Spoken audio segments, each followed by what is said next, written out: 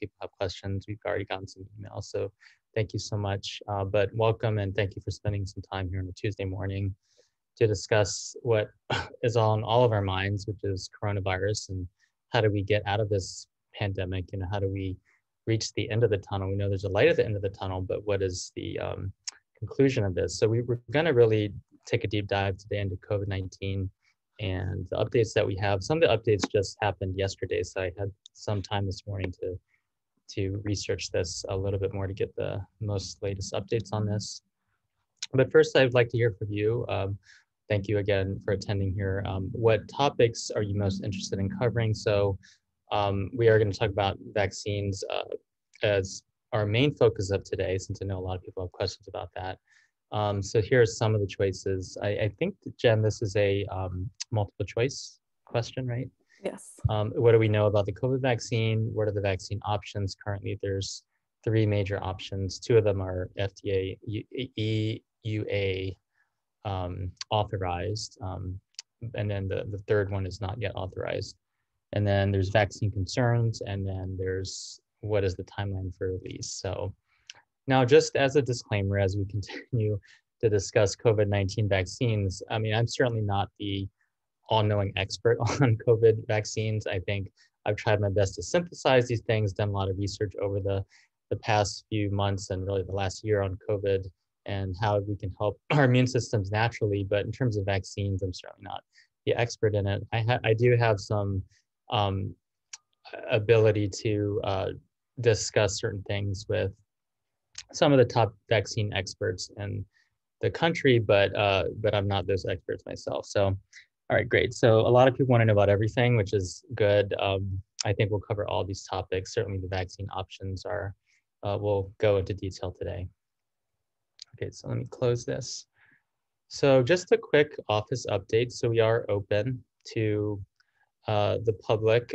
Luckily and thankfully, our potential COVID exposure case came back negative, and also luckily the people or persons are totally they're doing okay. So again we're really grateful for that.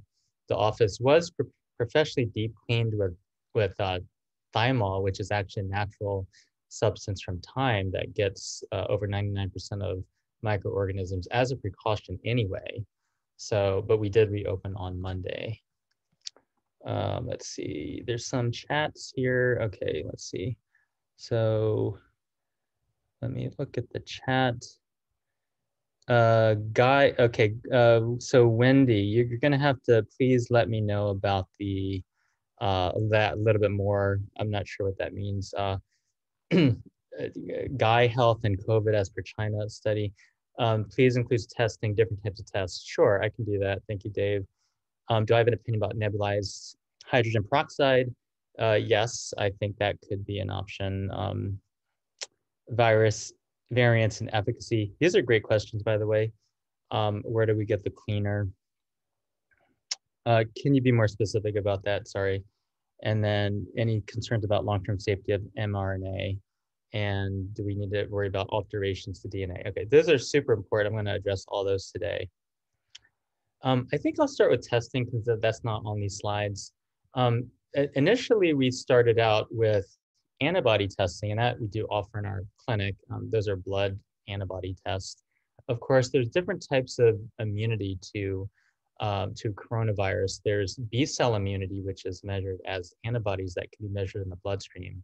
So those are things like immunoglobulin G and M antibodies, and those would potentially reflect past exposure or current acute exposure, respectively. However, when you look at it, this is not all of immunity because we know that T cells actually drive a lot of long-term immunity. So T killer cells, T memory cells, these are going to be really important for long-term immunity because in SARS-CoV-1, which is the first SARS coronavirus that I think happened about a couple of decades ago, it has been shown to have potentially decades of immunity based on the T cell response. So that's actually more important than the B cell response, even though the B cell response is more easily measured. Then you think about the polymerase chain reaction or PCR testing, and those are called nucleic acid amplification testing. That's your typical, basically nasal swabs, throat swabs, things like that. nasal swabs would tend to be more accurate than a throat swab, typically because most of the virus lives in the nose, not the mouth. When you go to an urgent care, when you go to a pharmacy and you get an NAA nasal swab, that's what they're looking for is DNA. Now, the problem with that test, however, even though it's considered pretty sensitive, 90+% sensitive, I think in practice, it may not be quite as sensitive as that. It might be more like 75% based on the fact that the DNA that's tested and a DNA test is fragments of DNA. So it's not really all of coronavirus. But then the other thing is that it doesn't really differentiate between an active infection and fragments of DNA for someone that doesn't have active virus. So it doesn't really say, hey, this is a live kind of testing. This is a live virus. This is something infectious or not. So you can still have someone with a positive DNA test, but yet not infectious at that point if their immune system has already counteracted the virus. I think that the only one that's been shown through a FDA EUA to be considered active virus is a salivary test, which is through vaulthealth.com, which is a cash pay test. I think is about $100, $150 or something like that. But you can measure a salivary test, and that is one way to do it. The gold standard is considered the NAA, the PCR nasal swab test at this point. The nebulized hydrogen peroxide, I haven't used that myself personally or with patients, but I've heard a lot of people, use that or consider using that in the integrative community. I'd be open to that. And I do think hydrogen peroxide has some merit in terms of having antiviral effect overall. So I can see that being a possibility, yes. So that's a great one. Thank you, Mary. I think the virus variants, I think I'll try to cover that in the part we talk about the vaccines, but there's basically two known variants so far. There's the variant from the UK in which it's been shown to already spread to California, New York. So I bet that one's already here, but it's hard to say. That one is supposed to be that's supposed to be not affecting the efficacy of the vaccines. But it is making the virus more transmissible. Then there's the South African variant, which I think is, there's no evidence that that's in the US at this point. However, that one has been cautioned by experts that might diminish the efficacy of the vaccines, but not enough is known about that yet. So those are the two variants that I know about, the UK and the South African vaccine. I think in terms of the hydrogen peroxide, it's probably something we could, in theory, prescribe via compounding pharmacy. If you're interested in more than that, just shoot me an email and I'll research that for you. Something like Hopkinton would be one place in Massachusetts that likely would have that. Yes, thank you. We're so glad we're well. Thank you so much, Maria. Please share questions with all. Yes, Monica. Yes, if people have questions, just send them to everyone. Okay, I'm gonna go change my slides. Yes, I was just trying to get to some of the questions here. So just a little overview of coronavirus, SARS-CoV-2. So right now in the world, I just checked this today, 90.9 million cases, almost 2 million deaths. In the US, over 22 million deaths and 376,000 deaths in the US as of today. Based on an estimate of the acute cost of the infection, that does not include post-COVID costs, direct healthcare costs over $50 billion based on a 77% infection rate. In the months between February and May, about 75% of those who died from COVID were age greater than, that's supposed to be 65, not 65%, age greater than 65, and about 75% had at least one underlying health condition, including heart disease and diabetes. And a University of Southern California study showed that the cost of the US economy could be up to 3 to 5 trillion over 2 years. But I just want to pause for a second because almost 2 million people, and that means their families are affected, their friends are affected by this, we're all affected by this really. So just, there's a lot of challenges for the survivors out there, for us that have luckily survived this so far. Metabolic health challenges, things like post-viral myocarditis, even potentially increased risk of heart failure down the line. I think that's why we should make sure we have, cardiology follow-up for this, making sure that, people are having to change their lifestyles, not eating as well, probably not moving as much. Their stress levels are through the roof. Mental health, I was reading a statistic earlier today that's not on the slide, but now it's like 53% of people have depression, whereas before it was much less than that. So socioeconomic challenges, more domestic violence, child abuse, educational challenges, job challenges, people losing their jobs, etc. So there's a ton of virus toll. Just to acknowledge that there's really living through this pandemic altogether and this trauma, I would say, in a way. How do we mitigate COVID-19? That's what kind of what I want to talk about today. Washing your hands, physical distancing, wearing masks, spending time outdoors, especially during gatherings. These are the evidence-based things that have been shown to be helpful to reduce inflammation for COVID-19, aiming for a healthy body mass index, aiming for reduction in blood sugar if that's elevated, and then also optimizing vitamin D3 levels above 20. I would say integratively above 50. Even our Dr. Tony Fauci does recommend he takes supplements himself. He does say in the public view that vitamin D does have an impact on susceptibility to infection. There's at least 2 studies that show that. One, it reduces risk of you being admitted to the ICU and being hospitalized for COVID, and then number 2, it does decrease susceptibility to actually getting COVID. So these are pretty nice studies that make it something easy like vitamin D to get. And then we always talk about here the different foundational aspects of lifestyle that I won't spend a lot of time on today, but sleep, mindset, activity, real food, and social connections. I do want to mention that there is a critical care doctor protocol called the IMS protocol that's by an integrated group called the Frontline Critical Care Alliance. Version 8 was just released. And we're starting to use this in our practice now. And we have been seeing some patients too with, either early COVID or want to prevent COVID. And we can use these different things like medications, including, Jen, could you send me an email about the nebulized pharmacy question too? That would be helpful. Thank you. Or Franz actually would be helpful. Thank you. Ivermectin, which is a medication used for parasites, but also has antiviral effect. Zinc, vitamin C, vitamin D, melatonin, quercetin, which is an antihistamine or anti-inflammatory nutraceutical, and then aspirin if infected to reduce the risk of hypercoagulability, which means blood clotting. So the basics for the vaccine, because I want to have some time more for, I want to get through our slides, but have more time for discussion too, is just in general, let's talk about the basics of what a vaccine is. So a vaccine is a biological preparation that provides an active acquired immunity to an infectious disease.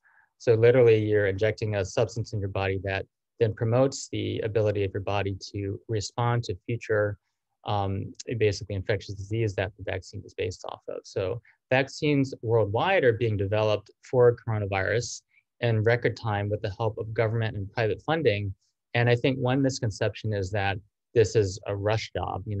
I think it is rushed, and certainly the Operation Warp Speed name doesn't really lend itself to confidence. But what all the vaccine manufacturers have said anyway is that the money, the funding has allowed for the safety. It's just that it's been done in a quicker amount of time. There is a caveat to that I'll mention later. None of the COVID-19 vaccines contain actual live virus, so you won't get COVID from the vaccine. COVID-19 vaccines do teach the immune system to recognize and fight SARS-CoV-2, which I'll talk about in a minute in terms of details. And then COVID-19 vaccines will not result in a positive PCR test. That means it will not result in a positive nasal swab. That's what David was referring to earlier in his question, but it may result in positive antibody testing. I'll tell you why about that in a minute too. So we're gonna talk today, we're gonna give a balanced view, hopefully, of what we know about COVID vaccine, what we do not know about COVID vaccine, and then where the future directions are to optimize our immune systems. So people that can get vaccinated with COVID-19 vaccine can still get infected with the severe acute respiratory COVID-2 syndrome, COVID-2 virus, but they're less likely to get the disease. So they can get infection, but not the disease and the symptoms, less likely to get that. It's still possible though. It's not 100% efficacious. COVID-19 vaccines with messenger RNA. So this is, I think, a bunch of people have questions about this. I want to spend a little bit of time on this. COVID vaccines with messenger RNA, which are the Pfizer vaccine and the Moderna vaccine, do not change or interact with your DNA in any way. Now, the reason why this doesn't happen is because what happens is you get an injection in your shoulder, in one of the shoulders, right? And then some of the muscle cells take up the mRNA, but most of it gets taken up by these white blood cells called macrophages. So macrophages, they go into the cytoplasm, which is outside the cell nucleus. Now remember that the DNA of your cell is inside the cell nucleus, the center of the cell. So in the cytoplasm is where the macrophages are kind of processing this mRNA, and the macrophages are then instructed by the mRNA outside the cell nucleus to produce a piece of the spike protein. It's not the whole spike protein that helps with the transmission of coronavirus, it's the piece of it. So you're not getting, if you get a vaccine, you're not getting the virus, you're not getting the spike protein, you're getting the mRNA that's telling the macrophages to produce a piece of the spike protein. And then they display that on the outside of the cell. So the body then responds to that cell, to that signal outside the cell, and produces both a B cell antibody response and a T cell response to the spike protein fragment. So that's how immunity and protection against disease is conferred. And based on the trials, 95% with Pfizer and 94.5% with Moderna across ages, genders, and ethnicities. Now, in the Pfizer study, which is the larger one that was done about 40,000 people, I think this ethnically, this was distributed across sort of a lot across, sort of population demographic lines. Gender was 50-50, and age was about 41% above the age of 55 was that study. mRNA vaccines are new to humans in terms of being tested, being released for actual vaccination. But scientists have been trying to do mRNA vaccines for 2 decades on humans. So they're not unstudied. They're not completely new. In fact, there's 4 vaccines that are currently in development in addition to the coronavirus COVID-19 vaccine that are being developed by companies, including Moderna, called there's a flu vaccine, there's a rabies vaccine, there's a Zika vaccine, and there's a cytomegalovirus vaccine. The reason why these have not been developed yet, even though they were developed years earlier, is because there's not the same timeline or urgency that is needed for these vaccines. So that is one thing, though, we don't know in terms of, it is new to the human population in terms of actually getting introduced, even though it's been studied. So that's something that we don't completely know. Are people that get the COVID vaccine, question 2, still able to transmit the virus to others? And that we don't know either. In other words, if someone gets a vaccine, can they still get, if they get the coronavirus, can they transmit it to others even if they're asymptomatic? And we don't know that either. How long does natural immunity versus immunity from the vaccine last? Natural immunity, I know that based on studies so far that at least it lasts for 4 months for most people. It does wane a little bit more in older adults. We don't have any head-to-head, of course, being that the vaccine's only 2 months old at this point in terms of the release to the public. And the trials are only about 4 months old completely. So these trials only started in basically October for both the Moderna and the Pfizer vaccine. So we don't know how long natural immunity versus immunity from vaccine lasts.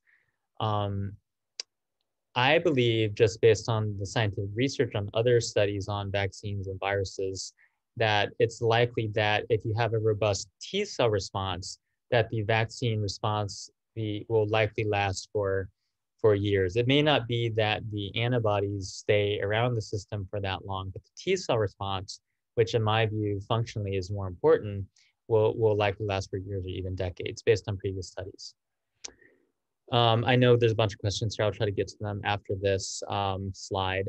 How long does, oh yeah, I did that one. Studies on vaccines normally last years, but we are only 4 months into the adult clinical vaccine trials at this point. I know that's a big concern for a lot of people. It is what it is. It's a new vaccine. We just don't have the long-term data for what's called post-vaccine surveillance that we would have with other vaccines. But obviously the FDA is looking at this. We're all looking at this very closely as this continues. Most vaccine studies last for several years. So that is one thing. Studies on vaccines in kids just started. This is in ages 12 through 17. They just started in December. And for kids under age 12, I don't think that they've been studied yet. What is the cause? And then someone had a question about this. This is a great point here too. What is the cause of allergic vaccines in patients getting the COVID-19 vaccine? So in the incidence of allergic reactions for the flu shot, it is versus the flu shot, rather, the COVID vaccine is about 10 times at least as likely to cause an allergic reaction. So this, from a perspective of, this is more like 1 in a million versus 1 in 90,000 shots. So it's still not very common, but it is much more common than the flu shot. An update that I was just researching here this morning, as of January 6th, there's 29 anaphylactic reactions in the United States. We think that, and this is a conjecture now because there's no proof of this, but the thought is that the polyethylene glycol additive in the COVID-19 vaccines can potentially be causing an antibody.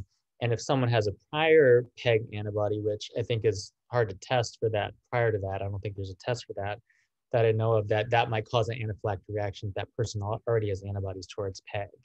So that's what the thought is right now about what's going on. So let's compare some, let me just try to get to the questions too. Let me just see here. Going to the questions. Yeah, so hydrogen peroxide would be nebulized, yes. Yeah, so Franz, if you could, Franz, I hope you're on here. Let me just see. Franz. Yes, hey Franz, good. All right, so Franz is my nurse that's helped me with the notes. I think you probably have met her already, but Franz can actually give me the name of the people that are interested in the hydrogen peroxide, and we could set up some time to meet. So thank you for that. Ivermectin, same thing. If you're interested in that, just mail us. You can mail CAH main inbox. And I'll put that on the chat right now, and then request a time to chat privately about it. We'll do a quick office visit, etc. We should talk about it before we prescribe these things, just to be thorough about it.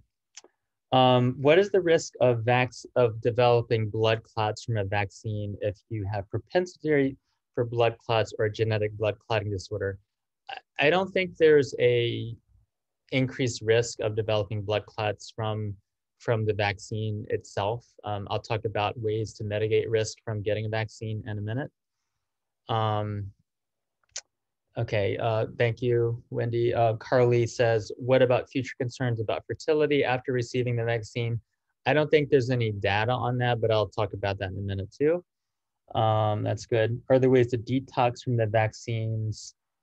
Yes, I will get to that also. Yes, those are all really good questions.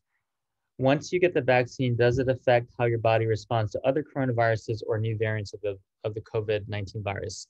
Yes, I believe so. We know that data from the flu vaccine shows that people that got the flu vaccine are less likely to have severe coronavirus. So in theory, if you have a coronavirus infection exposure yourself, or you have the vaccine, then you have part of that spike protein that is exposed to your immune system and you have antibodies towards that spike protein, or you have a T cell response to that spike protein, you should get less of a response, less of a severe reaction if you do get an infection or another variant.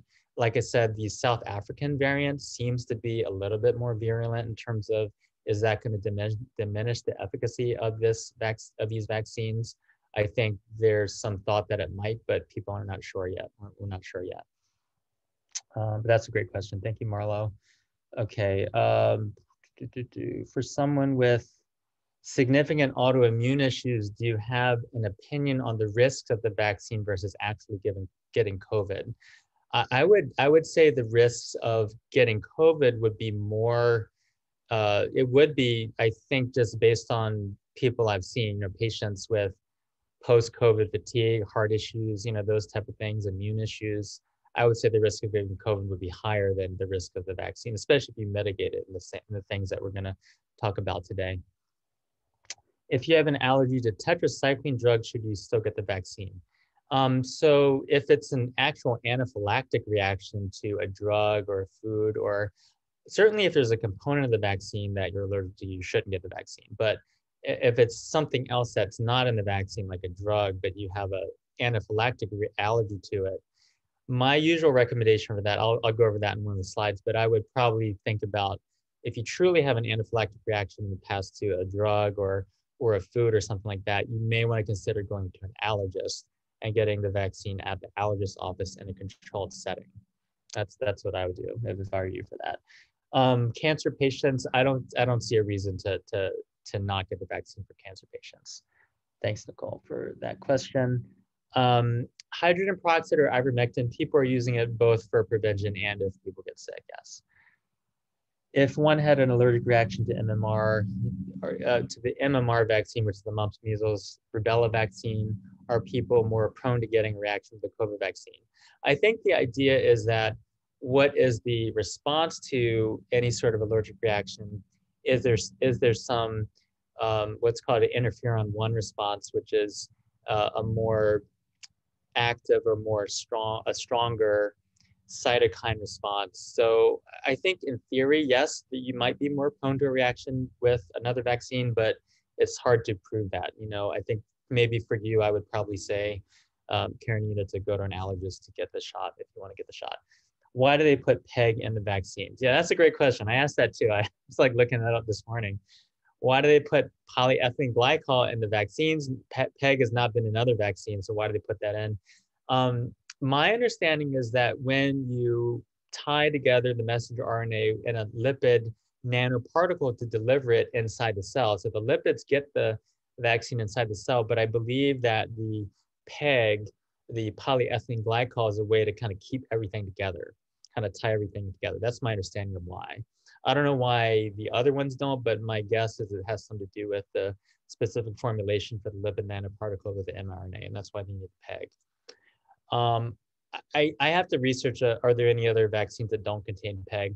I mean, certainly the AstraZeneca doesn't contain PEG, but I looked at it closely this morning and it does contain polysorbate, which is a relative to PEG. So it's almost like the same thing.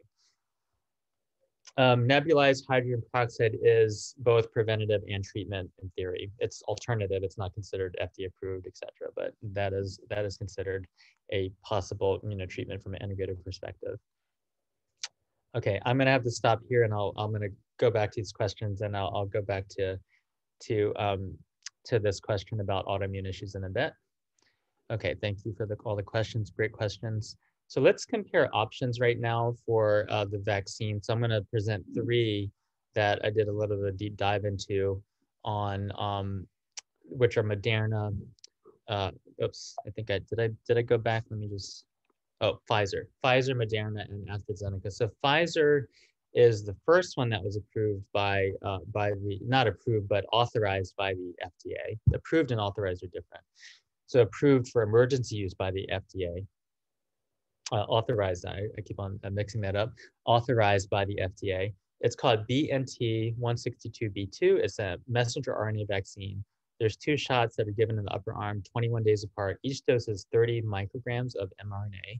And it also contains lipid nanoparticles, polyethylene glycol, and then some electrolyte salts and sucrose. Both the salts and sucrose are used to balance the pH in the body.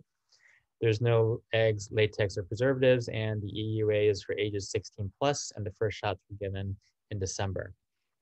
There's a phase 3 clinical trial, 40,000 people, and 94% effective in age greater than 65. It is 96% effective in ages under 65. There's reactogenic side effects, including fever, chills, joint pain, muscle pain, headache, fatigue, injection site pain. Younger people may report these more based on the fact that the immune system may be stronger in younger people. Not all people are like that, but the immune system is kicking into gear, and that's what's causing these symptoms, these side effects. The side effects have been found to be more common after the second dose. Moderna is the second mRNA vaccine that was authorized by the FDA for emergency use. It's called mRNA 1273.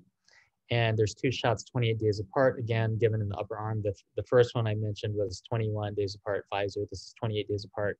This dose was 100 micrograms, which is over 3 times the dose of the first one for mRNA. So it contains the mRNA, the lipid particles, the polyethylene glycol again. It does have some tromethamine, which is a chemical that's used to balance the pH. Acetic acid and sucrose also used to balance the pH. There are no eggs, latex, or preservatives either. And this one's approved for 18 up and up, whereas Pfizer's approved for 16 and up. First shots were also given last month. And this is a phase 3 clinical trial as well. That was done with about 30,000 people. And this was 94.5% overall, but in age greater than 65, it showed slightly less effectiveness of 86%. It's still fairly good.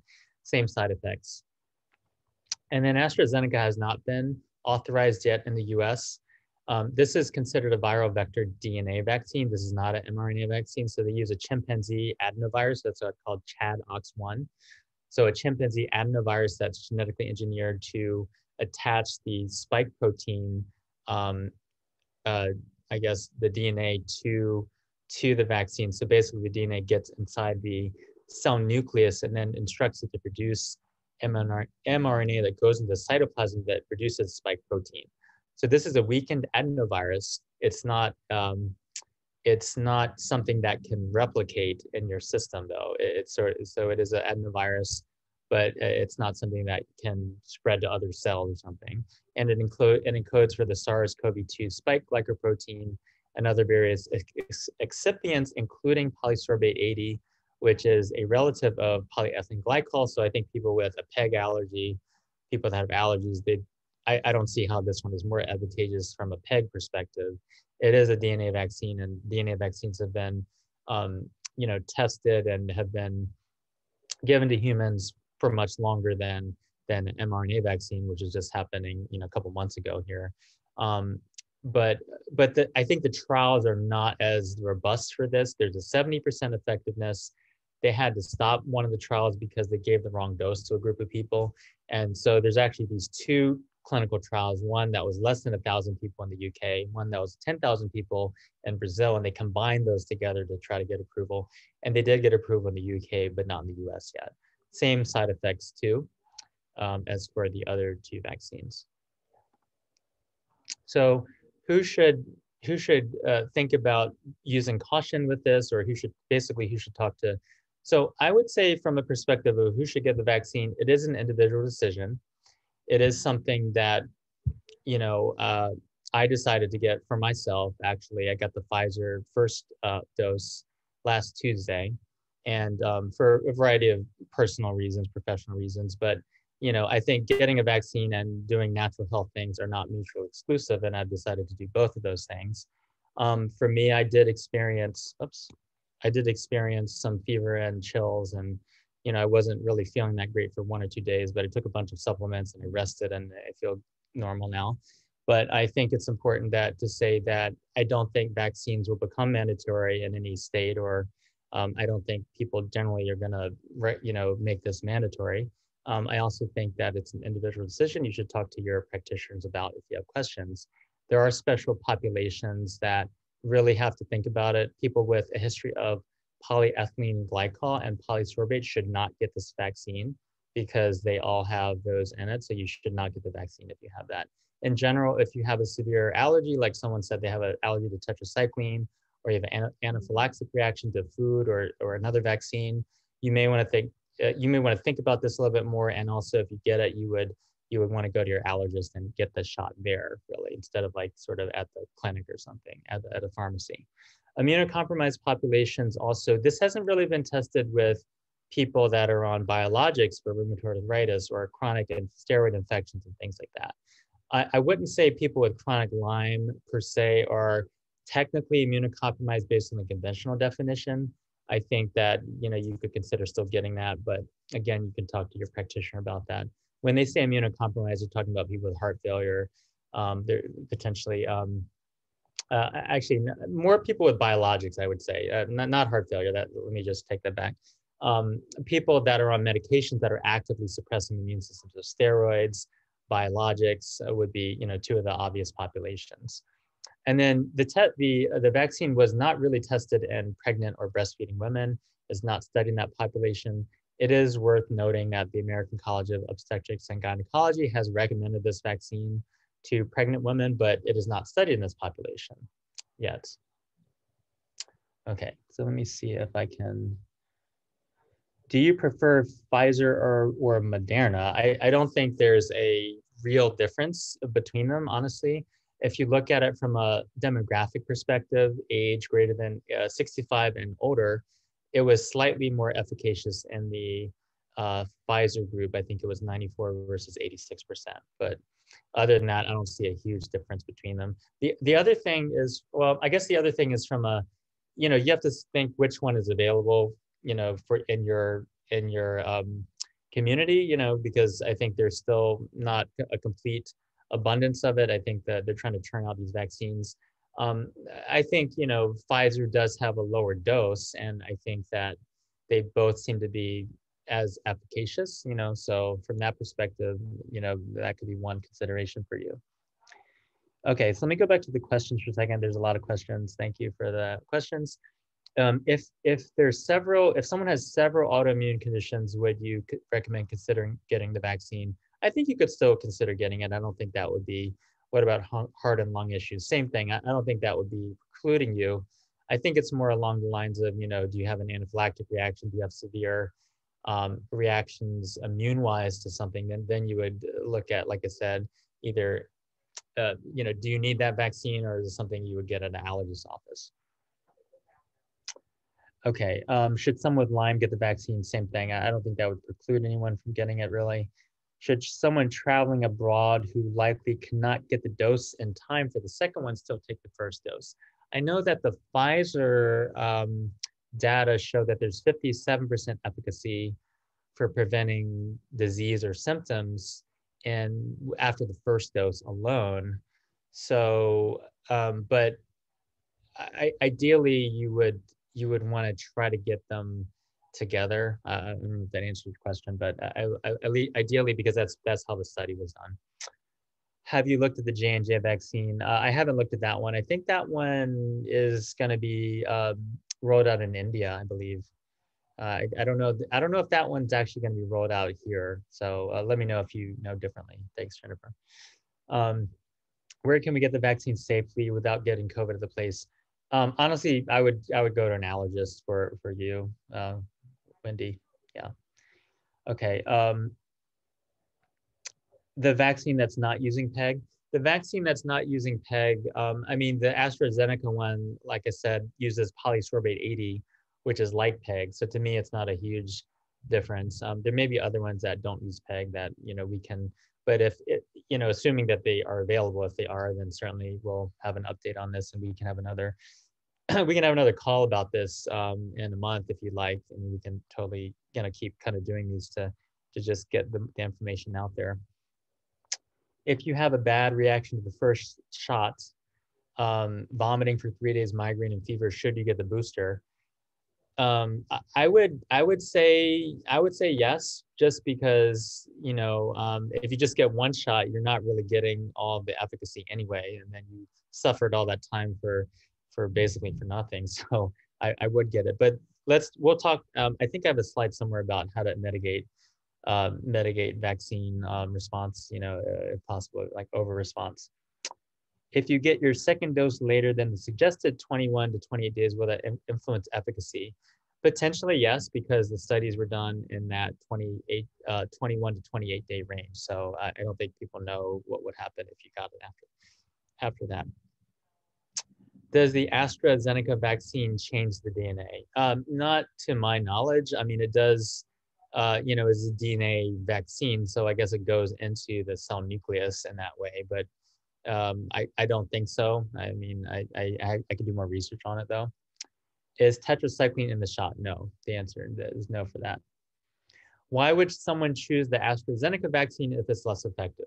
They're going to plan to roll out 3 billion doses of that, and so it's just going to be more widely used. I think certainly it's going to be used in a lot of the developing world. It's going to be used a lot here. I mean, the fact is, I think that the other vaccines. There's just not enough of them to go around for Pfizer and Moderna.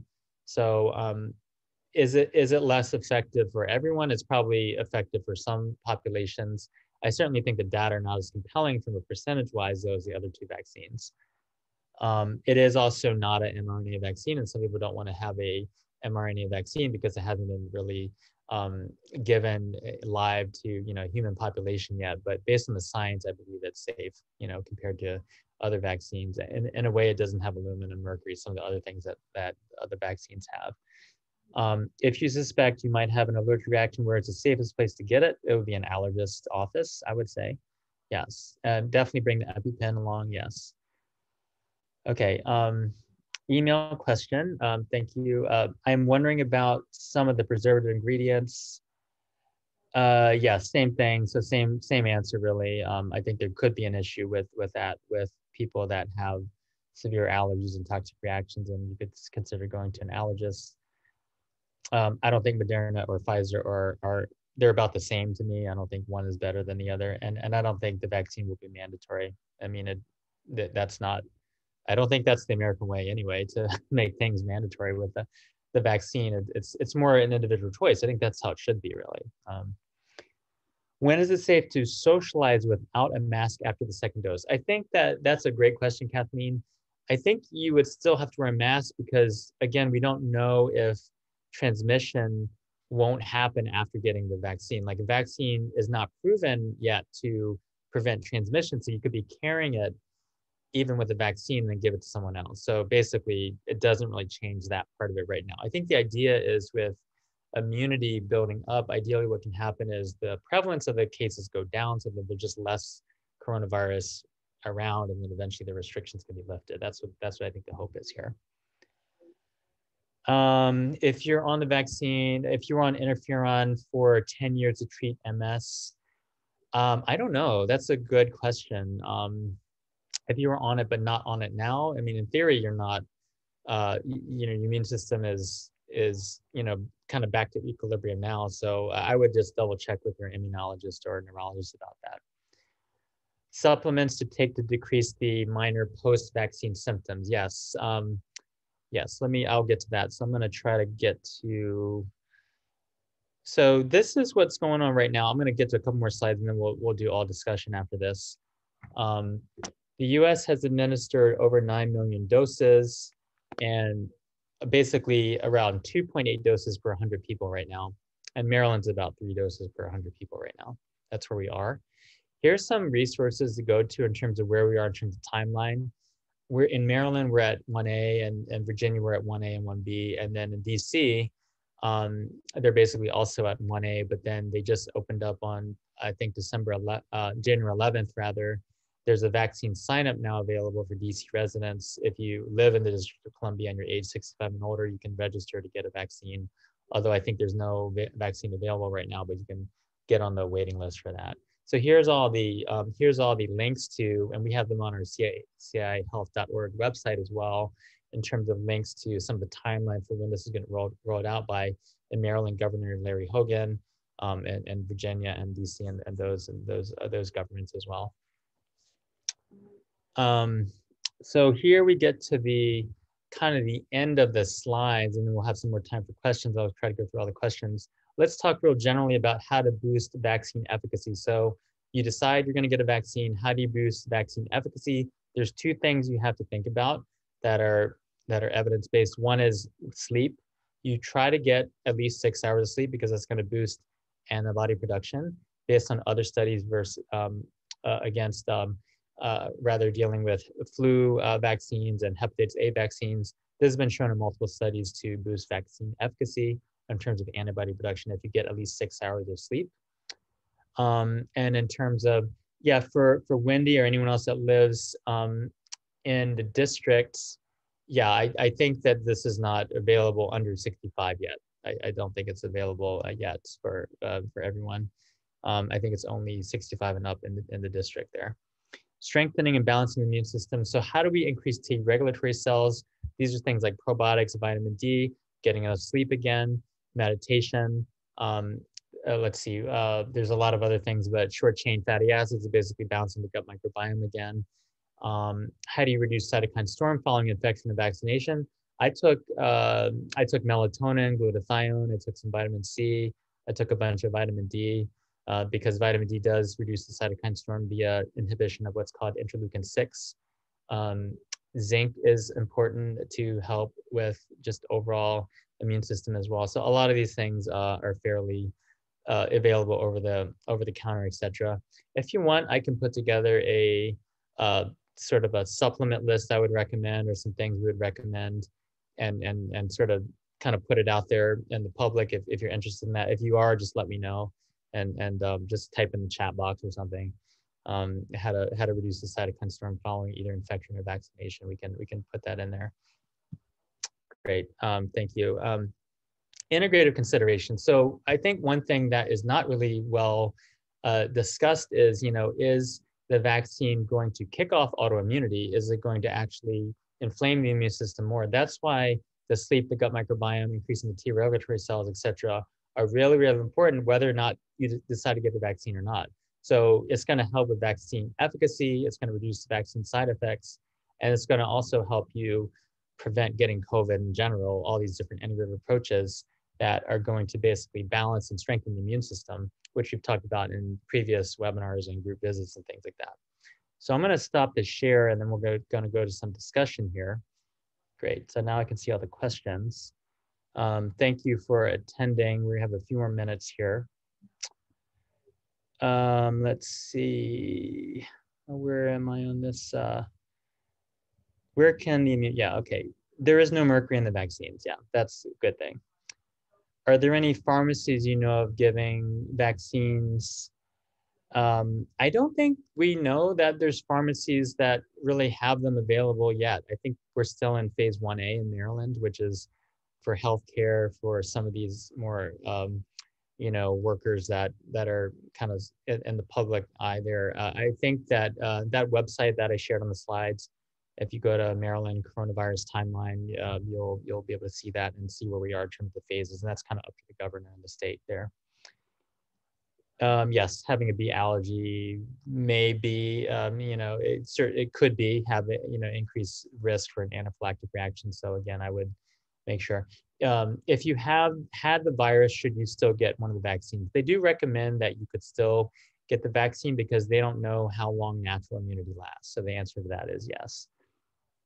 If you have side effects from the vaccine, is it okay to take Tylenol or Advil for fever and aches, or does that decrease the ability of the body to mount the best immune response?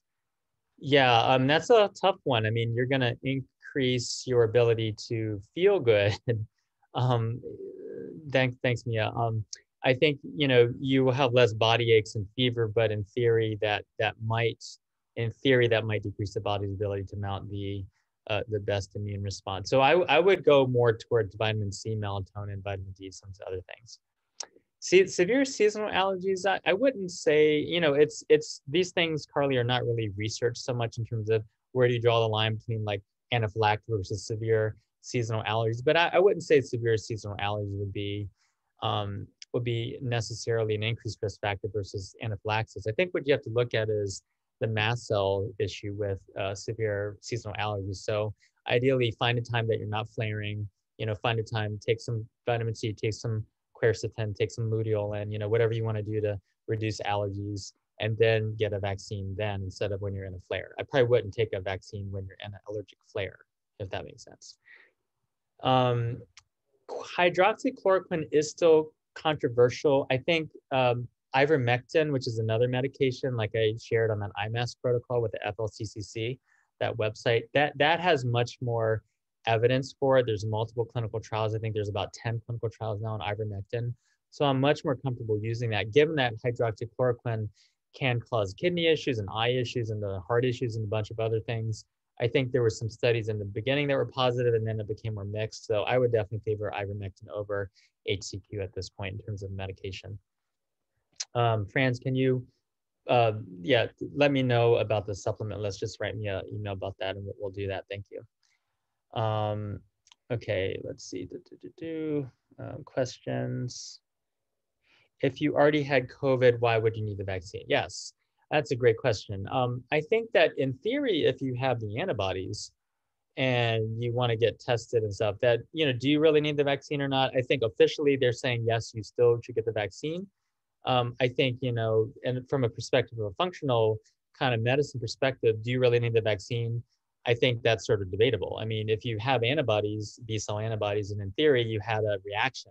If you had COVID and you had a reaction, if you had COVID and you had a fairly severe reaction, then it's likely that your B cells produced antibodies and your T cells mounted a response. So in theory, you would likely have a T cell memory response kind of ready to go to lock and load on that if you happen to get exposed to that again. So I think that is debatable whether or not you need the vaccine or not if you already had COVID or not. Do the antibodies go away? Yes. I think the natural defense is there. Again, I think you have to really consider that very closely. How can you test for a T cell status? I don't think this is really widely available. I mean, I think this is available in the research setting really more, unfortunately, in terms of a T cell status. Can a DC resident with a Maryland practitioner get the vaccine in Maryland? I don't know. Not the answer to. I am not sure about that.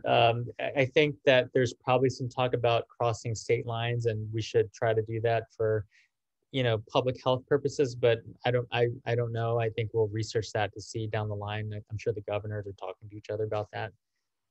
There will be a replay on Facebook and YouTube, and Jen is going to put this up on all of our sites. So yes, there will be a replay.